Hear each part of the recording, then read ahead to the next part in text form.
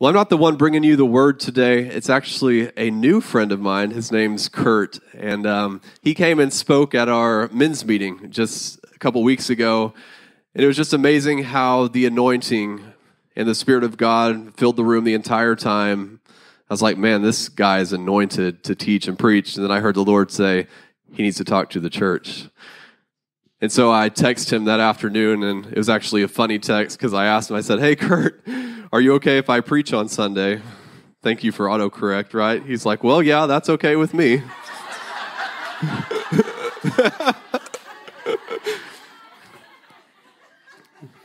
So, yeah, that was pretty good. But, Curt, come on up, man. I'm looking forward to the word you have today. Let's welcome Curt. You're a blessing, my brother. It's all yours. You will tell me how far to hold this mic up or down? Close? All right. I find it a privilege to be able to address the congregation this morning. I haven't done this in a while, so I'm a little bit rusty. I've been coming here since April, I think. Is that right, Donna? And we looked around a little bit, and I honestly, my heart just kind of, you know how it goes. I'm really not kind of a person who just wants to go along to get along. I'm not really sure that I fit in a lot of modes. I don't know what people sometimes they try to tell me who I am, and I'm not really sure that that's effective. I've never really said, hey, yeah, that's great, except when it comes to the church. And the exciting thing is that when God begins to do something in you, it's usually not just for you. And so when we came here, I thought, this is a church. I sensed the Spirit of God. And as I began to pray and evaluate, I thought, there's so many things that God wants to do here. Yes. And I started trying to drop little things with Cade. Some of it he picked up on. And some of it's probably for a later time. I want to pick a text this morning that goes pretty close to the things that we sang today, and also some things that Chris spoke about, and just the general heart of Dylan, the song that you chose, which is the worship theme in Revelation, is such a tremendous element. There is something majestic about worship that is beyond the human experience. I say it that way because if you could imagine all that's going on in the kingdom of glory, so to speak, and around the throne are these angels and elders and people. If you just read the words of it, it seems like, man, I don't know if I could do that for eternity. But the problem is when you start to get into what the element of worship is, something within your chest starts to beat for the majesty of God.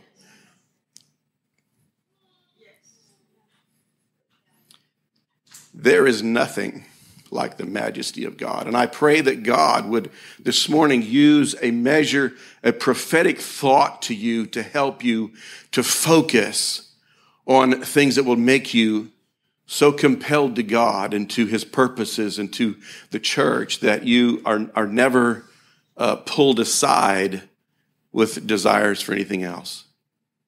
The text I want to go to is Matthew 5 and verse 8. It simply says this, as Jesus was speaking, he said, the pure in heart will see God. Blessed are the pure in heart, for they shall see God. Jesus is talking to a bunch of Jewish people, and they're pretty well set in their mind that if they see God, they're going to die. Is that not the idea? I mean, you remember when the angel appeared to Samson's mother and father before he was born, and she said, oh my God, I've seen God. And go, no, we're going to die. And then we see this kind of throughout Scripture. But so the thought here is that Jesus obviously is not talking about seeing something physical. The Achilles heel to the church today is that we see and we think it's physical. We read the Scripture, and we translate it to the physical. We relate it to the world we live in, to the actions and deeds around us. We fail to do what Jesus is in a measure hinting at here, that there is a spiritual element here that you need. The pure in heart will see God. Now, what does that really mean? What does it mean that the pure in heart will see God? What's God like? What's his focus? What's his purpose? What's he doing? The pure in heart see God. They see that God is really what is magnificent. And the reason why people fall into glitches and holes and so forth, and they lose their focus of their Christianity is because they don't see God. And can I tell you that you don't perceive God, because it's not the Greek word blepo, it's not see with these. It's the word that has to do with perception. He that's pure in heart, he sees, he has a perception of God. And what keeps us out of that is our interaction with the Word of God and the Spirit of God. Can I say that again? Our perception of God is directly related to our understanding of the Word of God and the Spirit of God. And when you encounter the Word of God and the Spirit of God, there should be something that happens within you. It's like a divine deposit that happens, and you're 3 days out and this Word comes back as you're speaking to somebody or you're praying. You want to know why if I can say it this way, you want to know why your prayer life is weak? You got no fuel. When I was younger, I used to go out and street preach. I was standing on the corner of Chicago during their Chicago Fest, and a friend of mine, we were tag team preaching because you only have so much voice. And he's preaching along, all of a sudden he goes, and I've just run out of gas. People were walking by looking at him. Yeah, he ran out of gas. Where's the Word? Where's the Spirit? You want to be around people that are filled with the Spirit of God. You want, because it rubs off on you. It creates a hunger in you. It creates a desire. You hear things and you start to see what God is doing in that Word. This happens over and over and over in the Scripture. There's a word of purity. I wrote this down, and I mentioned it briefly at the men's meeting a week or so ago. When I first came here, it wasn't long till I was here that I really felt that God was saying, there's a word of purity coming to this house. And all of a sudden people say, well, what does that mean? I got to throw all my sins away. Well, hold on. I'm not here to try to take anything away from you. I'm here to add something to you. I want you to hear that. If you have a small child and you're trying to get him to learn to do his chores, what does mama do? Does she just demand out of him? Or does she say, if you pick up your clothes, I'll give you a cookie? Is that right? That's okay. I mean, God does that to us. He dangles the carrot to draw us. And so the idea of becoming pure in life is not about, I got to give up all this. I got to quit smoking and drinking and chewing around with girls that do. And all these things that's not what we're after. That's between you and God. God will work those things out of you. The point is that when we have a hunger and a passion for God, inside of us, he starts to do something that starts to displace what is unnecessary. So I'm not here to tell you how to live a holy life. I think generally every Christian knows that. We've at least got a grasp of something, but some things we've become anesthetized to. We don't really see it that way anymore, so we just continue on until one day this light comes on and we go, oh my God, I heard this guy say something and I'm examining my life. Or maybe we're convicted because something keeps coming back up again that we've never surrendered to God, and we recognize that being in the presence of the Spirit of God, there's an action that starts to happen in us. Can you hear me on this? Chris jumped onto one of my texts this morning out of Luke chapter 5. Tells a story about Jesus. He's out beside the lake and he's preaching, and obviously a crowd comes, so he needs a kind of a megaphone type, so he uses a boat to get out water. The water casts his voice a little bit better, and then he goes, Peter, he said, drop your net on the other side. Well, we've been fishing all night. We're really pretty tired. He goes, okay, I'll do it. And he does this, and immediately, what does Peter say? Chris, what did he say? He said, depart from me, I'm a sinful man. Do you know Jesus didn't say anything to him about sin or purity? Do you see what happens when you get in the presence of the Spirit of God? You encounter something of the Spirit of God. There's a reaction inside of you that begins to purge and to cleanse. You say, well, I don't know. I kind of like to do this, but I don't know if it's right or wrong.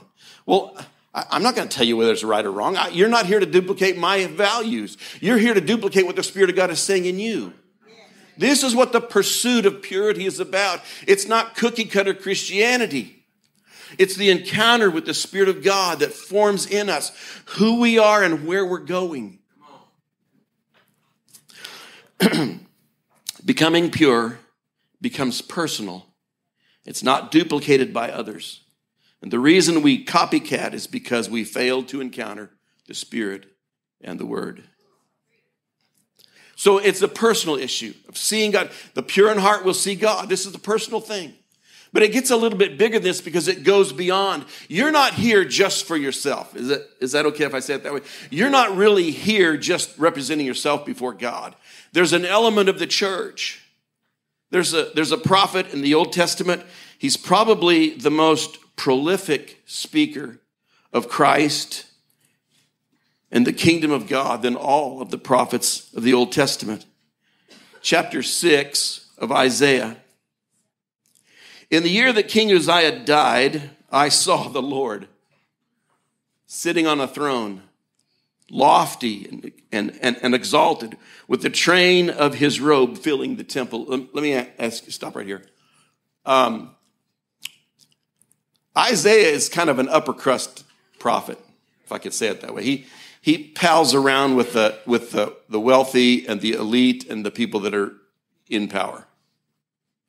And Isaiah's had a pretty cushy life. He's the son of some people that are high, and he's got the Spirit of God in him, working in him, and he's friends with this guy Uzziah. I don't know how close they were, Scripture doesn't say, but Isaiah spans the time of many of the kings. And Uzziah is that guy.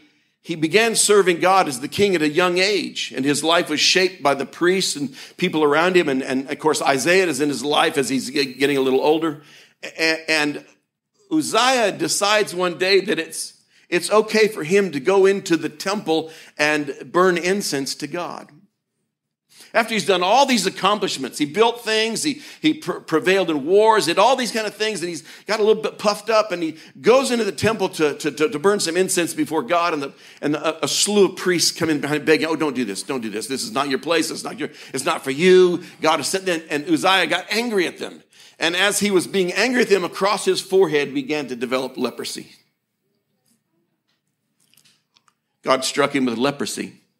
Mercifully, because leprosy is a long sentence of death. It's not like, boom, you don't have a chance to make your heart right. He's got this long sentence of death. He's separated from the people. He's off alone. What do you think is going through Isaiah at this time? This is his friend. And so he's torn. And so when the scripture says, in the year that Uzziah died, Isaiah saw something else. He saw the Lord high and lifted up. He said it was high and lifted up, and his robe, his train of his robe filled the temple. Catch this. In these days, when a king conquered another kingdom or whatever, they would take a piece of the banner from the defeated, and they would sew it to the back of their robe as a train. And if you had so many of these, meant that you really conquered. You were a mighty king. Isaiah is seeing this picture, and I want to tell you, he's not seeing something that's physical. Because there's no throne in Solomon's temple. And you say, well, that's the throne in heaven. Okay, but this is highly symbolic. This is highly symbolic. There's two different words for temple that's used in this text. One's the big house and one's the small house. You're the small house. The church is the big house. Isaiah sees the church, and he's so awestruck with this. He's standing here. His eyes are popping out of his head. He sees the Lord high and lifted up, the train of his robe filling the temple. Seraphim stood above him, each having 6 wings, and 2 he covered his face, with 2 he covered his feet, and with 2 he flew. That seems like a little extra for me, doesn't it to you? It's 6 wings, come on. And one of them called out to another and said, holy, holy, holy is the Lord of hosts. The whole earth is full of his glory. It doesn't say it's going to get full. It doesn't say it's going to get full. One seraphim to the other, he's saying, holy, holy, holy is the Lord. Repeats. Here we go. Isaiah's watching this, and all of a sudden, this thing, it starts to get real. And he doesn't know exactly what he's seeing, but he knows he's seeing something that he's not seen before. He doesn't have the idea that he's going to die. So we have this understanding. He's not seeing something in the natural. Verse 4 says, and the foundation of the thresholds trembled, and the voice of him who called out while the temple was filling with smoke. Then I said, Isaiah, woe is me. I am ruined. I think that when you get in the presence of God, in the presence of his Spirit, you get ruined for what you are now. And you may be doing very well, and you're just walking on. Things are really great, but the farther you go with God, the more humble that you become because you see something greater than what you have now. So I don't want to take anything away from you. I want to add something to you. I don't want to tell you what you have to separate from. I want to tell you that there is something that's so alive and vivid. When I worship like this song this morning, it's like tears well up in your heart because you realize the majesty of majesties has opened himself to me and to you. Woe is me. I'm ruined because I'm a man of unclean lips, and I'm living among a bunch of people that are unclean. I really don't think Isaiah went around, telling off-color jokes. Do you see what I'm saying? I don't think that's what Isaiah was doing. I don't think Isaiah was using words that he shouldn't use.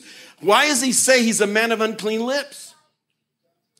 What's happening in his heart that he's seeing this? He's wanting to move closer to God in this. He goes, man, I'm done. I live among a people of unclean lips, and my eyes have seen the King, the Lord of hosts. Isaiah sees God in the church. He sees God in the church. The foundations of the threshold he mentions here. He talks about the foundations. He talks about the glory. Is there anybody in the New Testament that talks like this? Let me say this. Old Testament prophets prophesied. Many times they did not know the interpretation of what they were saying. Would you agree with that? In the New Testament apostles interpret the Old Testament prophets. Are you with me in this? This is why all of the letters of the New Testament, basically, with few exceptions, are written by apostles. Because there's the contention for what is truth, gleaned from what has been spoken. Same thing's true today. The church, go with me to Ephesians 2. I want to make sure that I don't distort anything in your understanding. Ephesians chapter 2. This is Paul. Let's start with verse 19 of chapter 2. So then, you are no longer strangers. He didn't say you weren't strange. He just said you weren't strangers and aliens, but you are fellow citizens with the saints and are of God's household, having been built on the foundation of the apostles and prophets, Jesus Christ himself being the chief cornerstone, in whom the whole building, being fitted together, is growing into a holy temple in the Lord, in whom you also are being built together into the dwelling of God by the Spirit.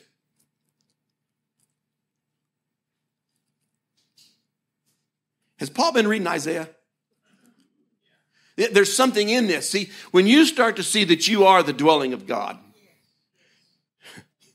it kind of changes your perspective. You're not in this for yourself. Can I say this? That technically, God doesn't need you, he wants you. You're not stopping any of his plans if you turn around and run away from him. You may not fulfill what you're about, but God is not going to give up because his whole perspective of this, when Isaiah sees the church, he says the whole earth is filled with the glory of God. I'm not trying to get out of anything. I'm wanting to be neck deep in whatever God's doing. You hear people say, oh man, it's so terrible out here. The world's just coming to an end. God, please come and save me. I don't see God anywhere trying to rescue a church that's about to be stomped in the mud by the devil. I don't see that anywhere. I see God in his wisdom saying, I've empowered this one and I've empowered that one. I've breathed my spirit in here. I've set the church in motion. The glory of God is surely being seen through the church. And the church goes, woe is me. I'm a man of unclean lips. How many of you really believe the Spirit of God dwells in you? How many of you believe that you have a purpose in the purpose of church and the kingdom of God? And you believe this because you've been taught this. But see, the reason why that we need apostles and prophets today is because they set things back where they should be. You know this. I mean, do I want to do this? No, I don't, but I will.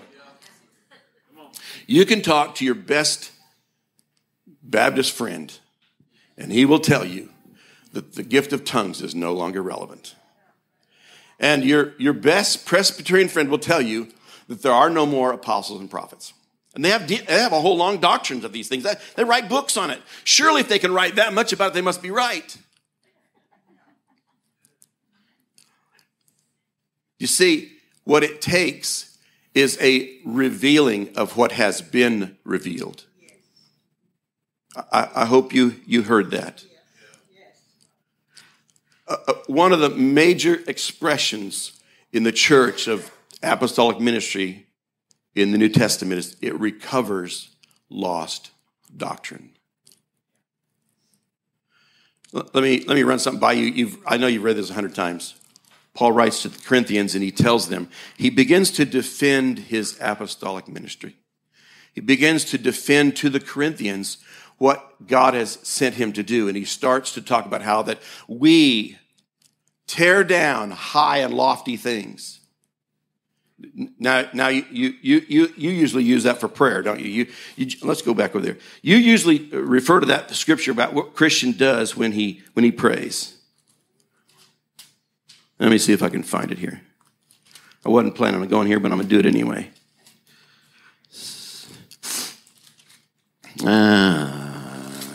Chapter 10, again, if it's first or second. Give me 2 Corinthians. I think it is. Somebody that's a Bible scholar, tell me where it is. That's it. There you go. Good man. Now I, Paul, myself urge you by the meekness and gentleness of Christ that I who am meek when face to face with you, but bold towards you when absent. He's mocking them. He's mocking them. Because they say that about him when he's not there. They talk about him behind his back. So he's, I am meek when face to face with you, but bold towards you when absent. I ask that when I am present, I need not be bold with the confidence with which I purpose to be courageous against some who regard us as if we walked according to the flesh. Do you see what he's doing? He's setting them up. He's setting them up. For though we walk in the flesh, we do not war against the flesh. Who is Paul talking about here? He's talking about himself. He's not talking about the Corinthians. He's talking about, he's defending his apostolic ministry. And he says here, for though we walk in the flesh, we do not war in the flesh for the weapons of our warfare. Now, I'm not saying you can't use this when you pray and when you speak the word of God. But what he's saying is, this is what apostolic function does. He says, we are destroying speculations and every lofty thing raised up against the knowledge of God. And we're taking every thought captive to the obedience of Christ. This is what must happen, especially in today's world, especially where the church world is at today. We've desperately got to have somebody that says, wait a minute. No, this is not what God's saying. This is what God's saying. Prophets, their predominant role is that they encourage. They speak encouragement. They speak encouragement. They speak correction. They set things in order. If they have to, they can tear things down, but they build it back up because they're the encourager in the body. The apostle comes along and he says, that ain't right. Let's take care of this. Truthfully, every apostle that I've ever had acquaintance with, they're very, very humble people. They're not the proud guy on television tell you to send them money because they're who they are. Most of them, if you saw them, it'd be like Hiram Fly in the old cartoon Superfly. Remember that? Hiram Fly, the little guy in the corner with the glasses and everything. But then when he got in a booth, he became Superfly and took care of the problems. This is really what apostolic ministry is somewhat like, is that there's an issue that must be dealt with. And so Paul confronts the Corinthians and he tells them specifically what his ministry is about. And as he continues on, so when we come back to Ephesians, he says the church is built upon the foundation of the apostles and prophets. What apostles and what prophets? Well, the Old Testament prophets, but then the New Testament apostles are interpreting what they said. How in the world? Paul goes, do you think God cares for oxen? Do you remember that text? He's talking about ministry getting paid. Do you think God cares for oxen? He said, no. He said this Would you have ever come with that? Would you ever watch an ox doing some corn and go, oh, yeah, God's wanting to take care of ministers? You don't. It's like that guy in the story of Gideon. These two guys are talking to the Midians. They're saying, hey, I had a dream, a barley loaf came down the hill and crushed my tent. And he goes, oh, that's none other than Gideon. Where do you get these ideas from? Has to be the Spirit of God. Sometimes it doesn't make sense to our head. But this is what they do. They set things back in order. This is the church. This is how God reveals what he's doing in the church. Thank God we have people that can help us to see things differently. God is at work in the church, but there's a lot of things that have to be undone. We have squirrely doctrine in the church because we've denied the authority of people that are gifted of God to speak to these things. I just, sometimes I'm appalled. I look at my office and say, did he really say that? We'd be watching something on television, or sometimes we'd like go and visit a church years past. I go, did he really say that? What is wrong with him? Something needs to be reset. The issue is that the church needs to see who they are. The pure in heart will see God. And when your heart is right with God, he can come and he can share his secrets with you. He can share his truths with you. He can stir you to where all you want is more of God. Isn't that really what we say we want? Now, your flesh is not any different than mine. My flesh wants things it shouldn't have. So does yours. I have to keep a check on my thoughts, my actions, my desires, everything. I have to keep check on those. My body does not want to serve God. My carnal nature does not want to serve God. I can just tell you that right now. Doesn't want to. But as Apostle Paul, he had the same problem. He said, I beat my body into submission. I'm just thinking. Must be where the Catholics got that thing with, lashing themselves, I don't know. I've never been Catholic. I have some admiration for some of it, but some I don't understand. But there's the deal that we have to rule our flesh. We have to take authority over our flesh. We have a temptation. We have to speak the word of God to it. Why? Because we're the church. Because we're supposed to be the expression of who he is. 1 Corinthians 3. Let's do 1 Corinthians 1. 1 Corinthians chapter 3. Yeah, let me get over this. See, I'm out of practice. That's okay. I don't need to do this very often anyway, so. 1 Corinthians chapter 3, here's what he says in verse 16. Do you not know that you are a temple of God and that the Spirit of God dwells in you? What does it mean to dwell? What does it mean to dwell? This is my house. Paul said in another place, do you realize that you're God's poem? Do you realize that you're God's handiwork? One translation says, but it's the Greek word poema, which means you're his poem. You have this rhythm about you because of the grace of God. You are the dwelling place of God. If any man destroys the temple of God, God will destroy him, for the temple of God is holy, and that is what you are. You are holy. I've made it a habit for a number of years when I greet somebody or write an email, I address them as a saint. Sometimes I get a little bit of flack back from that, but why do I do that? Because I saw it in the scripture. If somebody's doing something, hey, you're a saint, do you go, oh, I'm not that good? Yeah. See, she knows that place. But instead it's, oh, no, I'm not. No, shut up. This is what the word of God says. You're a saint. You're a holy one. You've been called out. You've been chosen for purposes. He fills you with his goodness, and his desire is to make you more like him every day. But there's an element about meekness of heart where we draw to the place where we see God. Wherever you struggle, that's where you've not seen God. Did you just hear me? Wherever you struggle, that is where you have not seen God. He that sins has not seen God, Scripture says. 3 John 11, I think it is. So our struggle is that we need to see God. The pure in heart will see God. There's the next measure, that's that the pure in heart, they begin to see the church. Let's go here. Here's Hebrews' rendition of Moses. If you remember Moses, his mother was a banker. She made some profit. She drew a little bit of a profit out of the banks of the Nile, so she must have been in finance. But here's Moses. He's a child. He's preserved. God specifically chose him for a purpose. And as he's raised up, he gets himself into trouble. He kills an Egyptian or two, and then he's on a run for his life. And he's out in the middle of this Midian desert, and he's thirsty, and he sees a well, and he starts heading that way, and there's 7 ladies that come to the well. And he goes, well, this is great, you know.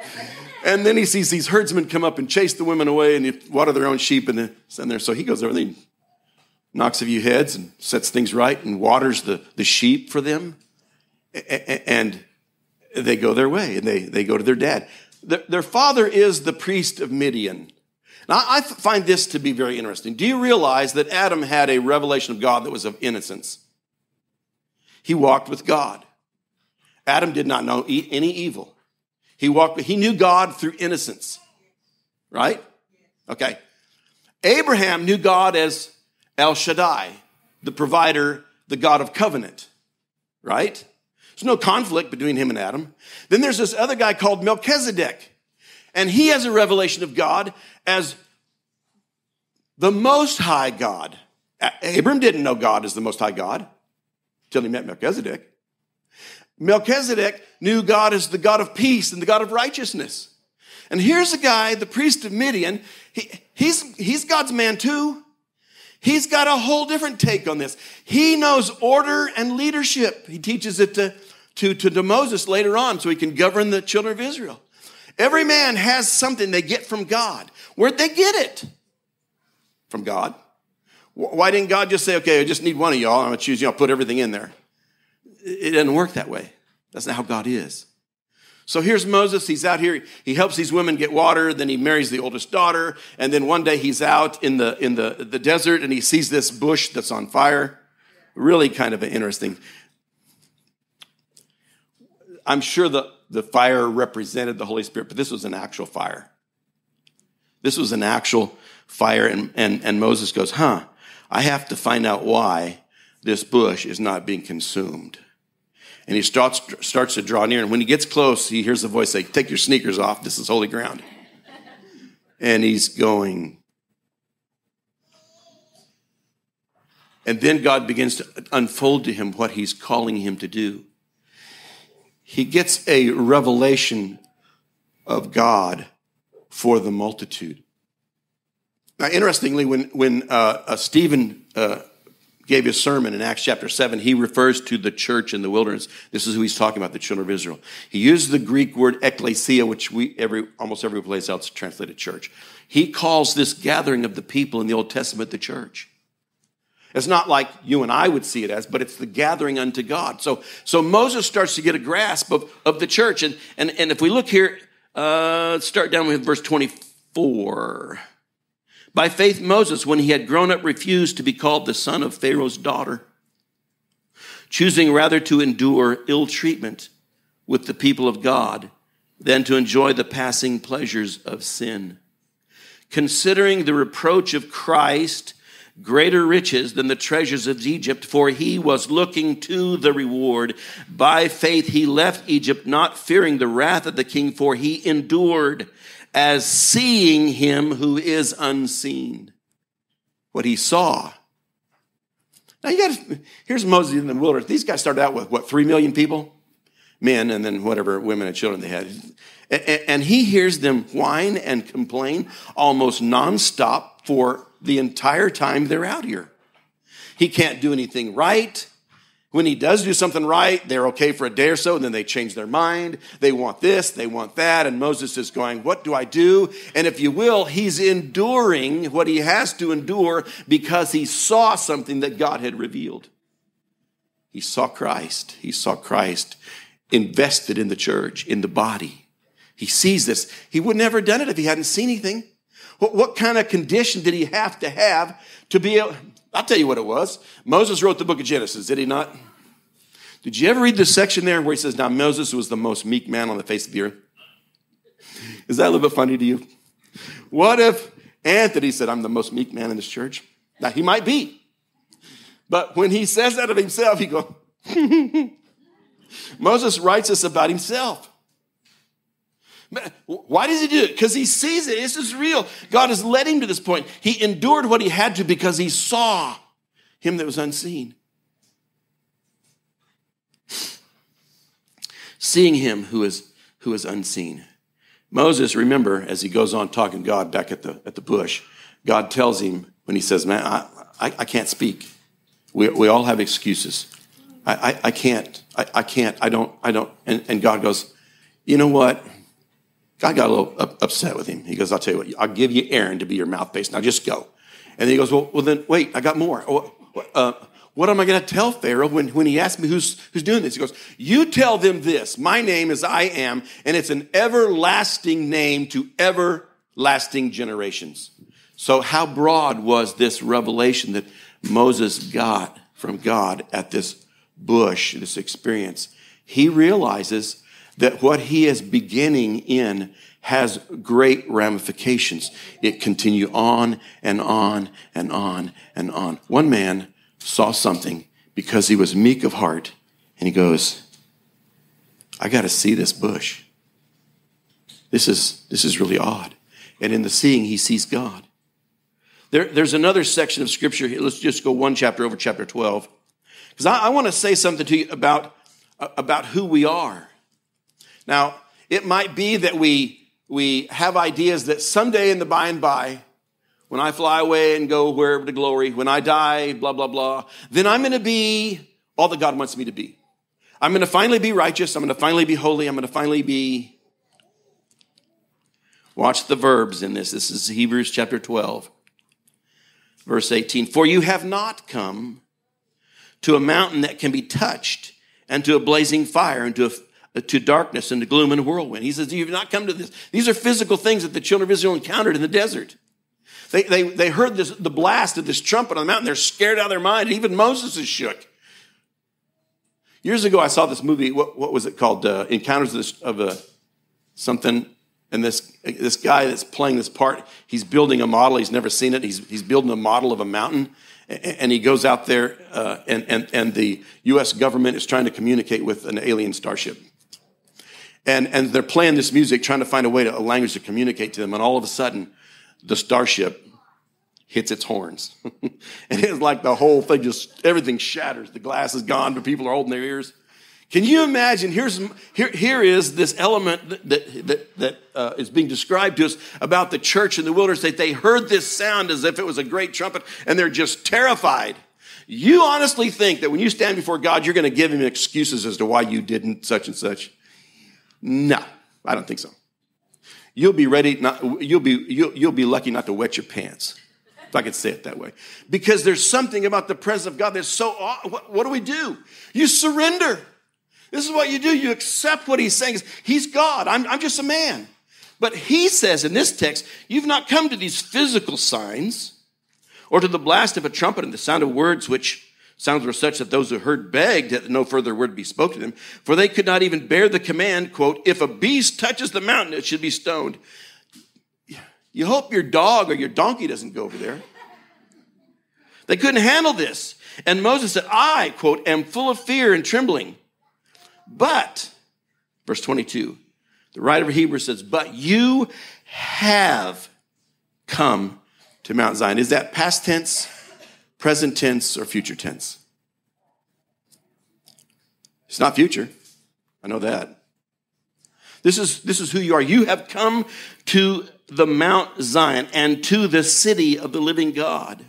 Abraham, it says, was looking for a city without foundations, he was looking for a city, but it wasn't a physical foundation he was looking for. He was looking for something. Why? He had an encounter with God because of his meekness of his heart. He sought God. He begins to see things. He doesn't know all the answers that you and I have, but he saw something. So he starts looking for a city. So Scripture says if it was a physical city, he could just turn around and go back to Ur. That's not what it was about. He endured living in tents with his son and his grandsons because he was looking for the promise that God had given him, and it was the city, and you are here in this text called the city of the living God.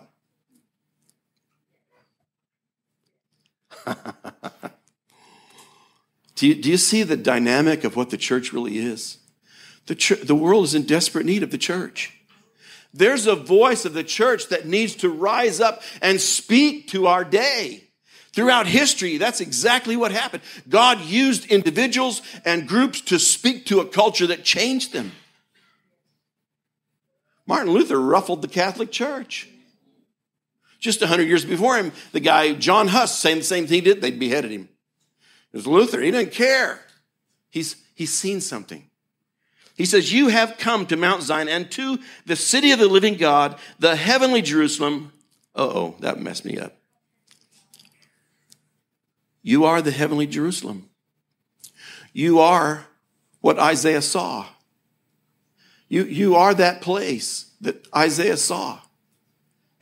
When you begin to hunger for this, something transpires in you. You are the city of the living God, the heavenly Jerusalem, and you've come to the myriads of angels in the general assembly, in the church of the firstborn, who are enthroned in heaven, and to God, the judge of all, and the spirits of the righteous made perfect. Hello. Remember when I was a young man, I actually heard Kenneth Hagin preach that text. And I go, what? What? Yes, that's you, the spirits of the righteous made perfect. Look at your neighbor, your wife. Hey, did you know that you're the righteous made perfect, spirits made perfect? Your inner man doesn't want to violate God. It's that crusty guy between your ears. The carnal mind. He says, and the general assembly and church of the firstborn who are enrolled in heaven, and to God, the judge of all, and to the spirits of the righteous made perfect, and to Jesus, the mediator of a new covenant, and to the sprinkling of blood, which speaks better than the blood of Abel. And he continues on through this. If we kept reading there, he would say this. Therefore, since we receive, verse 28, a kingdom which cannot be shaken, let us show gratitude by which we may offer to God an acceptable service with reverence and awe, for our God is a consuming fire. And he brought you right back to Moses, and here's the bush. This is our God. I tell you, if I could, I would beg you, please look for the church in every page. Find the church in your prayer life. Find a measure where you tie into what the Spirit of God is saying and begin to pray that. It's okay. You can pray for Aunt Martha's bunion and your neighbor's dog that ran away and things of that nature. I understand that, but there comes a place where we set aside all pretense and we begin to say, God, what is it that you're saying to the church to do? What is it that you're speaking to the church to do? The heart of that is already in your pastor. Chris talks about this, about the teams and so forth. Cade stands up here every week and he's telling you something that the Spirit of God has deposited in him. He's urging you to come and join in this. And we go, that was a good message. We used to say, that's a good speech. But no, that's not what it's designed for. It's designed to activate something in you. It's like this holy awe should come over us until we hunger and pant for what we don't have, or what we know that we should have, or what we've heard about. Or we look through the page of the scripture and say, that can't really say that, can that? That can't really say that, can that? And yet it does. Can you imagine how difficult this was for the Apostle Paul? He's talking to hard-headed Jews all his life. He's one of them to start with, and he's the better arguer of all of them. He can out-debate them all. He's sharp. And then he meets Jesus. He sees Jesus. And he immediately surrenders himself, and he begins to preach that Jesus is the Christ. And they want to kill him and run him out of town. And he doesn't know what to do, so they send him out in the desert. And for 3 years, he's poring over the scroll of the prophets and the law. And if you will, the Spirit of God is talking him through. This is what was spoken. That's what this means. Paul did not come up with brand new doctrine, if I could say it that way. Paul did not come up with anything brand new that's never been heard of. He stands before Felix and he says, I have preached nothing except what was in the law and the prophets. What does the word nothing mean? Nothing.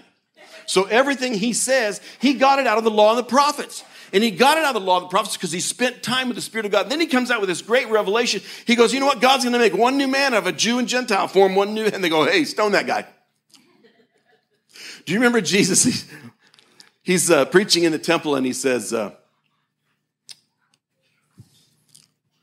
there's a lot of good things that God has done. God sent me to heal the sick and to restore legs to the blind, to the lame, and restore eyes to the blind, and so forth. He says, and he's reading out of Isaiah, by the way.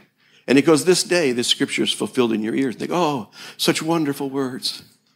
So this is such a pleasant thing to hear. And then he goes, I'll tell you something else. He said, in the days of the widow of Zarephath, there was a lot of widows. But yet the prophet was only sent to the widow of Zarephath. Did you just catch what he did? He just shot the foundation out from under the Jew that they were special. You are no different. God favored the Gentiles. Then he says, there was a lot of lepers in Naaman's day, and yet the prophet was not sent to any of those in Israel. But he went. Do you see what he just did? What happened? The crowd rose up. They rose up to kill him. They're going to throw him over the cliff. And he just, I don't know how he did that. Do you have any idea how he did that? He just walked among them. I don't think he cloaked himself. It's like, whoop, cloaking device. No, he just made his way out of there and he went away. And they're going, well, that was really weird. Well, the enemy of the truth of God is man's perception. And to see the kingdom of God, to see the rule of God, to see the power of God, it takes a heart that will spend time to see God. The meek, the pure will see God.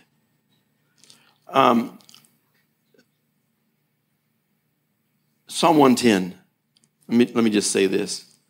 The injunction comes, rule in the midst of your enemies. This is prophetic of Christ. Psalm 110, verses 1 and 2 and 3. It's prophetic of Christ, but it's also directed to the church because Christ is the head of the church. We are one body. And I know that Christian would like for everything to be easy. We don't like struggle. We don't like to have to labor through things. But the reality of it is that because God has purchased through the blood of Jesus a victory, a kingdom that cannot be shaken, the writer of Hebrews says, and you're part of this. He is saying to you, yeah, go prove out what I've done. The promise that he gives you, you work that until you know it, and then you live it. The world doesn't need you to tell them where they're wrong. They already know that. Just like that 3-year-old knows he needs to pick up his clothes, but then when he has an offer of a cookie, he's willing. We know these things, but the world doesn't need you to say, hey, you're dying to go to hell. It's true. Look, I used to do that stuff. When I was younger, I was the street preacher. I hit my autograph 5 years in a row just so I could preach to people. And, you can say whatever you want because they're going to say it right back. But you know what? Very seldom did I have somebody come to Christ. They had to be like ready to fall off the vine. I had a guy one time, he was a blatant homosexual. He was terribly upset with his life. He was struggling with all kinds of things, and he fell down on his knees right there on this busy sidewalk in Mardi Gras and repented and gave his life to Jesus. That doesn't happen very often. But a life that's lived well in front of somebody, a life that's lived with purpose in front of somebody, says something to them they can't get away with. I was 27 or 8, and my dad called me one day, and he goes, hey, you remember your friend from high school, Ty? I said, yeah. He goes, he called me the other day, wanted to know where you were. He wanted to tell you that because of your example, he had given his life to Christ. And I go, my example? Are you sure you got this story right? Became the organist in a church. He loved Jesus. I thought, man. The world needs to see Jesus. This is all it is. If we don't spend time with Jesus in his word and be enveloped with his spirit, if we don't involve ourselves in what he has planned for the church, how in the world can we be the kingdom that says something to the world? The dominion of the kingdom doesn't know an end. I don't know that God has ever had a defeat. Did you hear me? Say, well, what about? Yeah, no, maybe those weren't God's defeats. Maybe that was your defeat. Maybe that was Israel's defeat. But God's never lost a battle. God doesn't, get knocked down and say, oh, what are we going to do? Okay, send the angel Marines. We've got to straighten this thing out. He doesn't do that. He is the victory. The kingdom of God knows no end. It knows no defeat, and you're a part of this. It's an unshakable kingdom, the scripture right here says. It cannot be shaken. Are you with me in this? There's a need for the church. Hear me on this. There's a need for the church to think long-term victory with God. Whatever God does with that, it's his business. But there's a need for the church to be long-term in thought. Do you realize that it took over 300 years to build the Cathedral at Notre Dame? Did you realize that? Some of the English cathedrals took hundreds of years to do this. What were people thinking? An architect who draws this thing out, he realizes that he is never going to see the end because we don't have the technology to do what's on this paper. But it didn't stop him. What if the church thought this way? Wow. And then if Jesus wants to take you tomorrow, that's fine. But you're thinking in a direction that you should. So God can do what he wants. But if the church doesn't see themselves victorious, doesn't see that we have a purpose in it, we just sit there and who knows what happens. And God, rescue me. Rule in the midst of your enemies. There's a dominion in the kingdom. What is kingdom? It's the reign of the king. Is that right? You would say that in the Latin, that's the reign of the king. Well, where's the king live? Well, I think he lives between your elbows. I think he lives in you. I think he lives in your home. I think he lives in the corporate church as it gathers. I think that God comes and dwells among his people, and he knows no defeat. And the things that you fight against are opportunities to prove out the promises of God that he spoke, said, this works. And we go, it doesn't work. And he goes, it does work. You stand there on the scripture for divine healing. You say, God, I stand on your word. And he goes, it works. And you go, it doesn't work. And he goes, it does. Until one day your spirit says, it does work. And you get up. Same thing with the church. The church needs to be the influence for a nation that's gone awry. There's a prophetic voice that should be coming from the church to a nation that desperately needs to be reset. There's something that needs to be reset. I don't want my grandkids to grow up in the kind of corruption that we're seeing. How do we stop this? Starts on your knees in prayer. Starts in the book. Starts with the encounter of the Spirit of God. It starts in believing what the church is about. It starts in the church spreading itself out into the culture and saying, hey, you know what? There really are Christian lawyers. That's hard to believe, isn't it? You know, they say 100 lawyers in the bottom of the ocean is a what? Good start. Yeah. There really are Christian lawyers. There really are Christian this. There really are. Why? Because in every sphere of human life, there needs to be expression of God. And I pray that we are the kind of people that are the expression of God in the moment that it's needed. This nation needs our voice. Lord, I ask you today to somehow in all my ramblings to take a hold of thoughts and pieces and sow them into the heart of this people and to equip people to know you. Not just as a Savior, not just as a Lord, but as a King, as a conqueror, as a mighty God, as one who knows no defeat, one who controls the nation, who sets up kings and tears them down. The one who calls it, though it's not, he calls it, oh, it is. That's you, God. You speak to those things that are not as though they are, and as the church begins to see these things, we speak the promises of God. We encounter situations with your Spirit, and we bring the presence of your Spirit to them that do not know how to find you. And little by little, cultures change, people change, nations change. Oh God, reset the clock of America. Lord Jesus, impress in us your Spirit to reset this nation. In Jesus' name, amen.